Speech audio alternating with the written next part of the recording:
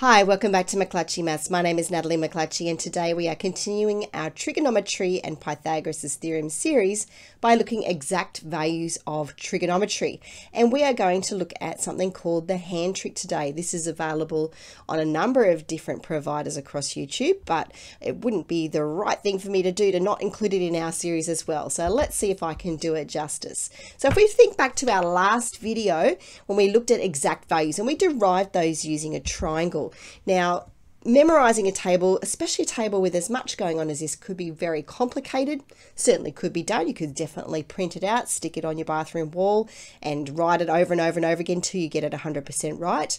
You could also take the time to draw the triangles as well, but sometimes we want a better way to be able to memorize the information here so that we can use it quickly. Now, before I take you through this simple thing called the hand trick, we're going to actually transform this table that we've got here by rationalizing the denominator of our surds, and that way the hand trick will work. Now, if you're not sure about what it means by rationalizing the denominator, I'm just going to quickly show you these three surds here. Two of them are the same, which is the sine and cosine of 45 degrees, but you'll notice that there is a surd on the bottom, root 2 and root of 3.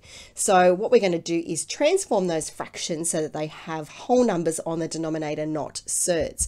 So firstly, we're going to take 1 over root 2, and if we multiply that by the denominator, root 2 over root 2, which is basically we're multiplying it by the number 1 in the form of root 2 over root 2, what we're going to get across the top, because when we multiply two fractions, we multiply the tops and then we multiply the bottoms. So 1 times root 2 gives me just root 2. Square root of 2 times the square root of 2 is just 2. So now we have a rational denominator and we can replace that in our table. Let's do the same with 1 over root 3. Multiply that by the denominator root 3 on root 3, which is just 1. So we're not actually changing it. We're basically finding an equivalent fraction. And then we're going to end up with root 3 on the top and 3 on the bottom. So now we've transformed our table, and that means when we go to use our exact values using the hand trick's going to work. So it doesn't work with a table of values where we don't have a rational denominator. Okay, so what is this hand trick I'm talking about? So let's focus on sine firstly, and I want you to grab your hand and hold it in front of your face so that you see exactly as you see the picture on the screen. You're going to have your palm facing you and your pinky finger is going to be pointing down. Now we're going to actually give values to each of these. So our pinky finger is going to be 0, and then we go up from there, 30 degrees, 45 degrees, 60 degrees, and our thumb is always going to be 90 degrees.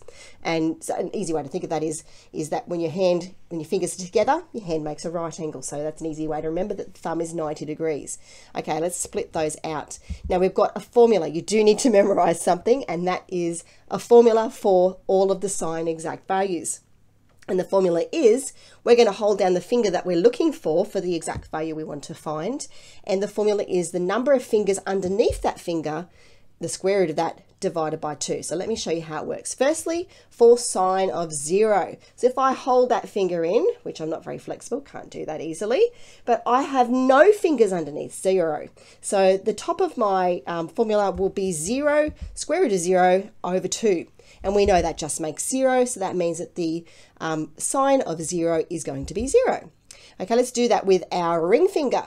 Okay, so we hold that one in, and we've got one finger underneath, the square root of 1 over 2. Now we know the square root of 1 is just 1, so that means that the sine of 30 degrees is a half. Let's do the same with our middle finger now. Sine 45, so the number of fingers underneath is 2, so that'll be root 2 over 2. Sine of 60 now is going to be the number of fingers underneath, square root of 3 over 2. And our last one is our sine, our thumb. If we hold our thumb down, we have 4 fingers underneath, square root of 4, which is 2, over 2. So that is going to become 2 over 2, which simplifies as a fraction to just the number 1. So the sine of 90 is 1. So that's all our exact values using our hand. Get your left hand, face it towards you. Remember, start from the bottom, 0, 30, 45, 60, and 90. Now, to find cosine exact values, you keep the hand in exactly the same position, but the formula changes. Notice if we go back one, it was the square root of the number of fingers underneath, and divided by 2. This time it's the square root of the number of fingers above the finger divided by 2. So if you can just remember, sine is underneath, cosine is above. Okay, so let's start again with 0, our pinky finger. If we hold that one in, then we're going to have the square root of 4 fingers above that finger, which is going to be the square root of 4 on 2, which we know once again simplifies to 2 on 2 and 1. And basically, all of the values that we had all the way up for sine, it's going to be in reverse for cosine. That's an easy thing to remember as well. But just need to know how to use the rules. Okay, cosine of 30, once again, number of fingers above that one there. If I hold that one in, I've got 3 fingers available above. Square root of that is a third divided by 2, so it's just root 3 on 2. Middle finger, number of fingers above is 2, so then I've got the square root of 2 over 2 again. And then we've got cosine of 60, so I've got 1 finger above, which my thumb really, and so that's going to be square root of 1 over 2, which is a half. And then we get to cosine of 90. If I hold my thumb in, I've got no fingers above. 0 over 2 just gives me 0. So that's our cosine exact value. So you can see this quick little trick. I've taught it to students. They actually seem to remember this one pretty well. And I often see them sitting in the exam doing things like this and working it out for themselves. So all you need to do is memorize the 2 formulas, and you can basically find sine and cosine of all of those key important angles. Now tan's a little bit trickier.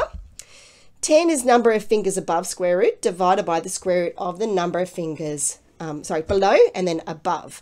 Now, easy way to remember this is, well, below is just switched with above. So you would naturally think that below should be on the bottom and above should be on the top. Just remember, this is in reverse.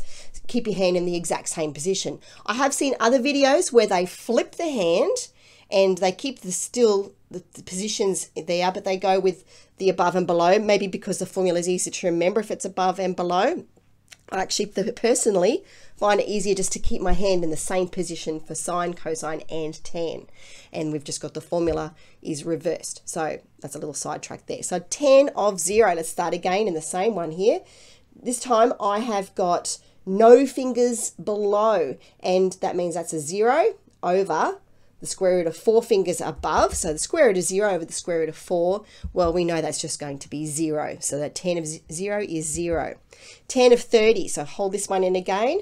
I've got 1 finger below, square root of 1 is just going to be 1, and I've got 3 fingers above. So it's going to be the square root of 1 over the square root of 3, which is just 1 over root 3. Tan of 45, so this time I'm going to have 2 fingers above, 2 fingers below. Root 2 on root 2 is just 1. So tan 60, I'm going to hold in my pointer finger this time. The number of fingers below is 3, so it's going to be the square root of 3 over fingers above, which is 1. So it's going to be square root of 3 over square root of 1, and we know that square root of 1 is just 1, so it's just going to be root 3.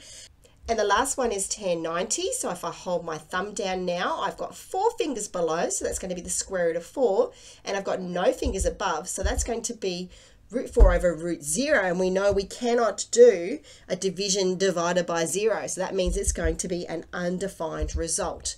So that's how we find our tan one. So if you can memorize those 3 formulas for your table, then you are able to memorize everything inside that table like a piece of cake.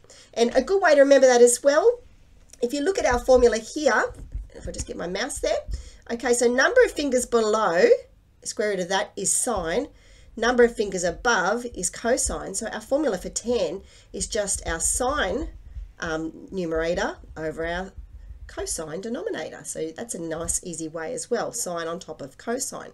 And we usually do SOHCAHTOA in that order anyway, so sine and cosine is a good way to remember the order here. Like I said as well, it's just the opposite of what you think it should be. Below is above and above is below. Well, I hope you found this helpful, and just always remember, pinky, always 0, thumb, always 90, palm facing towards you with your thumb up. Remember, that makes a 90 degrees. That's an easy way to remember that that's 90 degrees. Keep your hand in that same position for all 3 rules, and you've got it all memorized.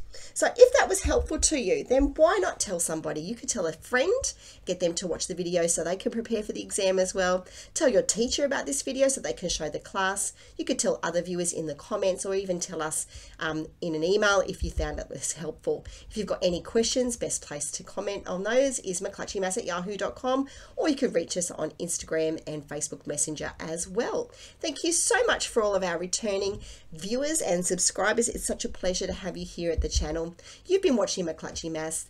Do join us. Coming up, we're going to be looking at unit circle and also the graphing of sine, cosine and tan, as well as getting to some senior calculus work. Thank you so much for joining me. Have a wonderful day. See you later.